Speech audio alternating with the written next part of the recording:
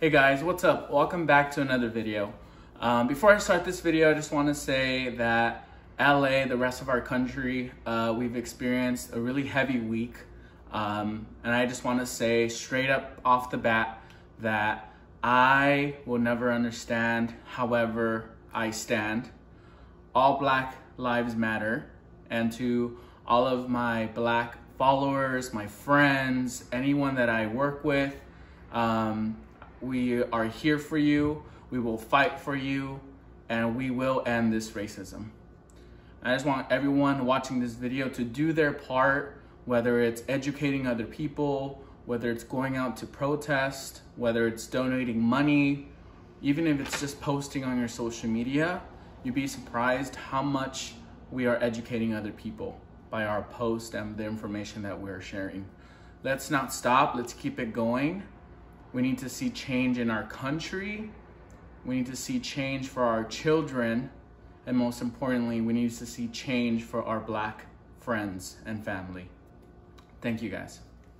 All right guys, so for today's video, I'm gonna be making some aguachiles.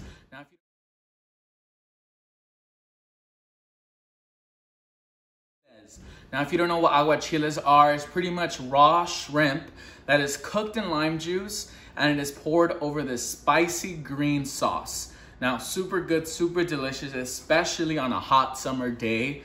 You want to have this with a nice cold beer. You could serve it out on tostada. You could have it on a bowl with just some tortilla chips and scoop it up, or tostada chips, however way you want it. But it is a great, great meal for a nice summer hot day. So I hope you guys are excited for this one. My mouth is watering. So let's go ahead and get started. Here are the ingredients. You're gonna need some raw, large white shrimp. Now take a look that this still has the skin and the tail off. So we're gonna be peeling these and slicing them in half.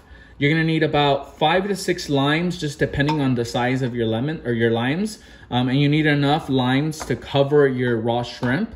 And here I have 4 Serrano peppers. Now, depending on the level of spice that you want them, this would depend on how many Serrano peppers you want. Feel free to start off with 3 and taste it. And if you need to add another one to make it spicier, you can.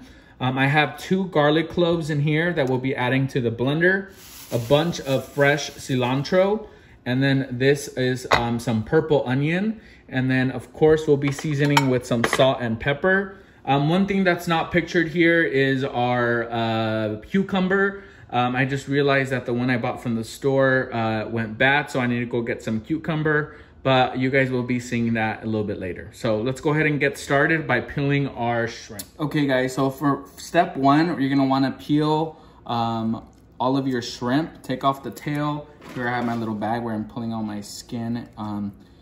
Depeel it, and then I'm gonna pretty much put the unpeeled shrimp in this bag. So you're gonna wanna do this to all of your shrimps. Now I have about maybe a pound worth of, yeah, it's exactly a pound and 8 ounces worth of shrimp in here. And I think this should be enough to serve maybe around 6 to 8 people, probably more depending on, you know, how much people eat.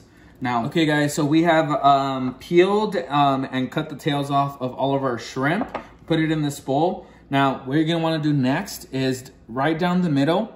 Now this shrimp was already deveined, so that was easy. That'll be easier, you guys will get the deveined one. You're gonna just get a knife and slice it down the middle. Now you're not gonna slice it all the way through, but pretty much just enough to kind of open it up and boom, put it in your tray, wherever you're gonna put it. And then you wanna just lay them out. So once again, you're not gonna slice all the way through, just kind of open it up. Think of it as like you're opening it up like a butterfly. So just slice down the middle, make sure that you don't slice all the way through. And you're gonna wanna do this to all of your shrimps.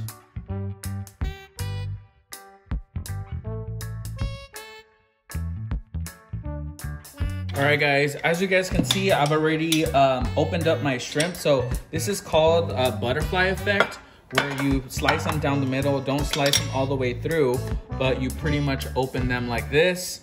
And then you lay them out into your tray. Now, once again, I have about, I think there's about maybe 5 limes in here that I put in half, and you pretty much just need enough lime juice to cover all of your shrimp. So let's go ahead and squeeze in the lime juice. And what this is gonna do is, it's pretty much gonna cook the shrimp, because remember, this is raw shrimp. So the lime juice, the citrus, the acidic in the lime will actually be cooking our shrimp. And you could do this to any other, like if you have ceviche, it will also cook in lime. But super delicious, super good. I think my favorite part about this whole meal is that you don't even need a stove to cook it, right? It's all cooked in lime juice. So especially easy to make when it's hot weather outside. You know, you don't want to turn on the stove. You don't want to make your kitchen hot. You just want to keep things cool, especially with a cold beer. Ooh, this just smacks. Now, my parents are coming over today, so we are doing a little barbecue for them. And this is gonna be like our little, you know, appetizer snack as we go grill outside. So it should be pretty bomb. It's pretty warm today, so I think it's gonna hit the spot. And they love aguachiles, so it's gonna be awesome. So as you guys can see, we have enough lime juice. We need a little bit more, and then we'll see if we need another one. But this is a total of 5 limes, and I think I might be needing another one, but we'll see.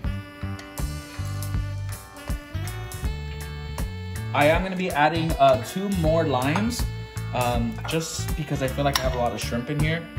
So you wanna make sure that you have enough lime juice, because this is pretty much think of this as your flame. It's gonna be cooking your shrimp. And I don't know if you guys noticed, but some of the shrimp is actually turning a little red pink. And that pretty much just means that it's cooking, right? Whenever we cook shrimp on a stovetop, shrimp cooks really quick when it's on fire. So yeah, you just need enough to cook it. And then as you guys can see, it's not covered all the way, but that's totally fine. You just need enough whereas most of the shrimp is in lime juice. And if you guys could see here, you'll notice that some pieces of the shrimp are kind of turning a little pinkish. And that pretty much means that it's cooking. So you're gonna wanna take this to the fridge and leave it in there for about an hour. But before we do that, we are gonna season it with some salt. And then we have some pepper.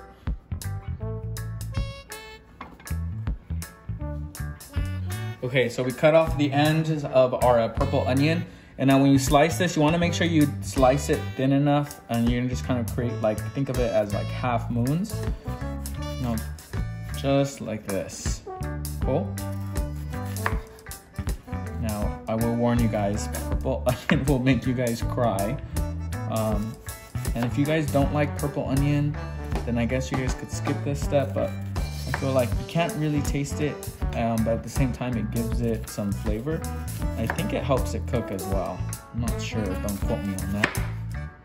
But just wanna make sure you guys cut it super thin, not too thick, once again, especially if you don't like purple onion.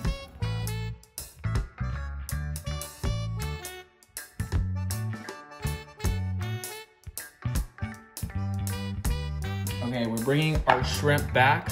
I don't know if you guys can see that, but it's turning pink in some areas. That means it's cooking. Here, I'll lift this one up so you guys can see it. Look at that, you see? So it's cooking. We're gonna go ahead and add in our onion. Now we're just gonna wanna put this on top. And then we're gonna give it a little mix, and then they'll open up.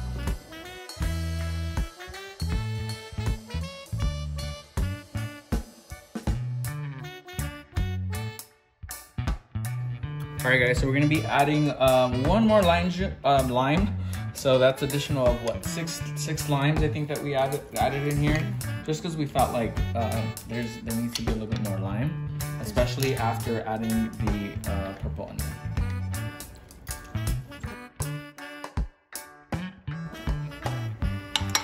Okay, so we're gonna go ahead and close this, put this lid on, and we're gonna be putting it in the fridge for 1 hour so it cooks. Okay, so we're gonna go ahead and chop off our chile serranos. We're gonna chop off the ends, and we're gonna be putting this into the blender.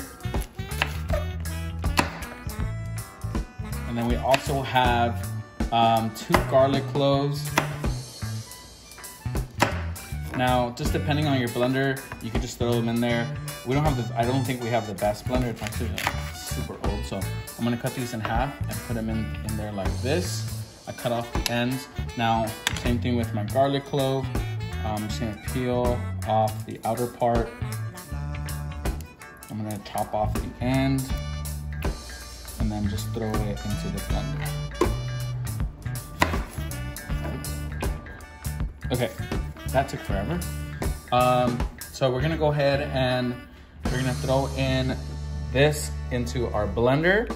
Once again, I have about 4 chile serranos, and then I have 2 garlic cloves. Throw them into the blender. And then here I have my washed cilantro that I'm also gonna be throwing in here. Now this is, I don't exactly know how much this is, but I'm gonna be throwing that into my blender.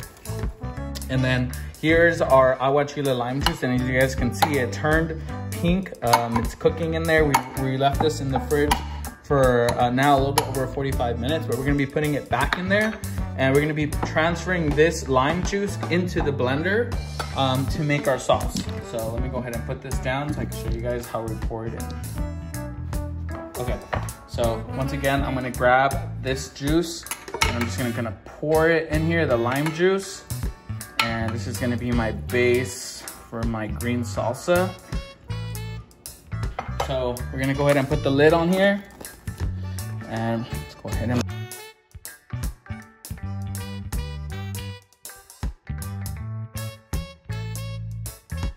All right, so to dice these, I'm gonna cut off the ends and I'm gonna cut it down the middle. And then, like my friend Claudia says, we're gonna make some half moons.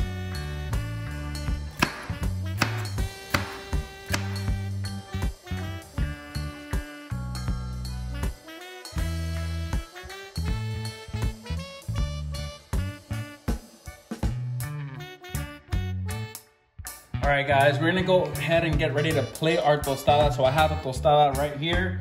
I let this marinate in the fridge for another 30 minutes. Let me tell you guys, it smells delicious. I could smell the heat from the Serrano peppers in here. You got your Persian cucumbers, you got your purple onion, some lime juice. It smells bomb. So I'm just gonna go ahead and get my tostada. I'm gonna pour this on top. Now, some people will add mayonnaise to their base of their tostada. Totally up to you guys. I've had them like that before. They are delicious with some mayonnaise at the bottom. But for now, I'm not gonna do the mayonnaise. So I'm gonna get the juice and pour some on here. Now, you wanna be cautious. You don't wanna put too much juice because again, it's a tostada and the tostada could break. So totally up to you guys how wet, juicy you guys want them. But I think this is perfect. We got our cucumber in here. I love the cucumbers, especially when they get a little bit soft. Bomb.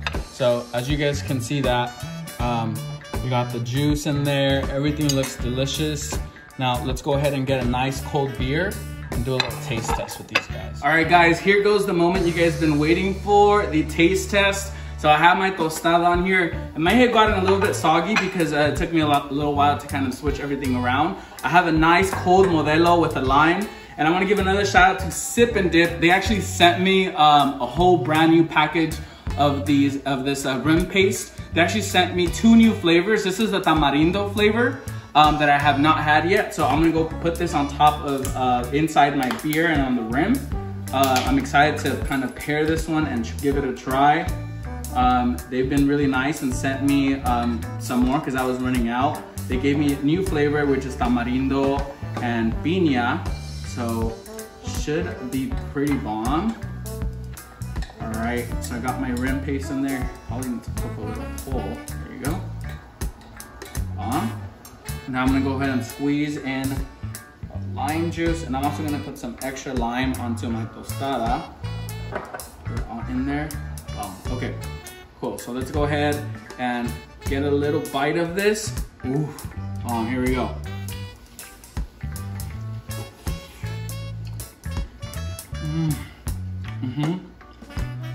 Oh my god, it's spicy, but it is fire. Woo! Definitely spicy. Here goes my beer.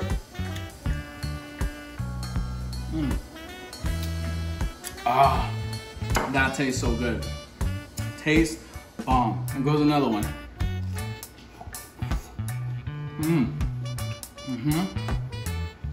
Fire. It's so spicy. Not so spicy because it's pretty bearable, but I can feel it on my lips. Like my lips are tingling of how spicy this is. But then you want to go get some beer, you know, to kind of help you cool off. Bomb. But all right, guys, I'm gonna go ahead and close the video out here. Hope you guys had an awesome time. Stay safe. If you're protesting, thank you guys for being out there. If you're new to this channel, make sure you guys hit that subscribe button, and I'll see you guys at the next recipe. Peace.